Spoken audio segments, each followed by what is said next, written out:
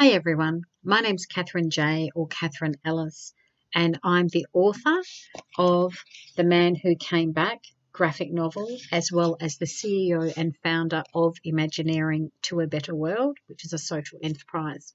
Today I'm here to talk with you about the power of the narrative and introduce you a little bit more about the main character in The Man Who Came Back, Ling.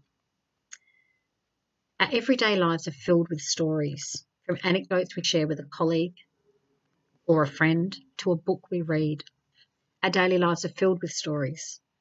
Even if you don't like reading, it could be watching a video on your way to school or work, or an anecdote we share with a friend, a colleague, or even a stranger at the bus stop. What's clear is that we are hardwired to communicate through stories, which is why strong narratives can motivate us to imagineer or create a better world. It inspires us to take action in our personal lives, our families, our communities, and even the broader community around us.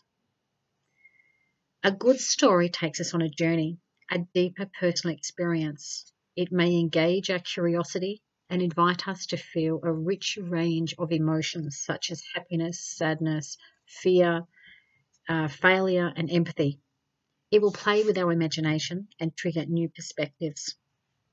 By shaping our perspectives of the world, narratives can help us understand other people and their perspectives and challenge our pre-existing assumptions.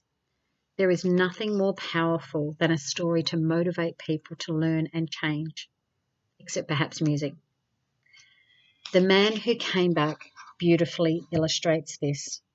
I'm sure as you immerse yourself in the vibrant pictures and key proverbs, that you will be captivated by Ling, who is the protagonist who will take you on a journey to find meaning in his life and realizing and overcoming his own shortcomings, which ultimately allow him to reach his full potential.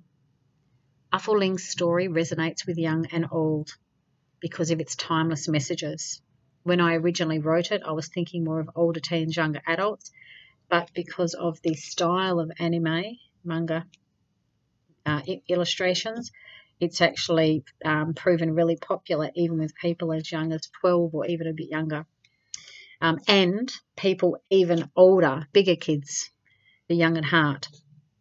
Ling's story may help you shift your mindsets and gain renewed insights about yourself or those around you.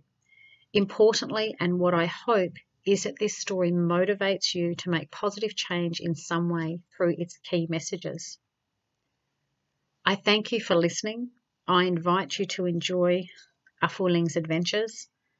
For more, go to our website, imagineering2abetterworld.com, or simply Google The Man Who Came Back by Catherine Elliss.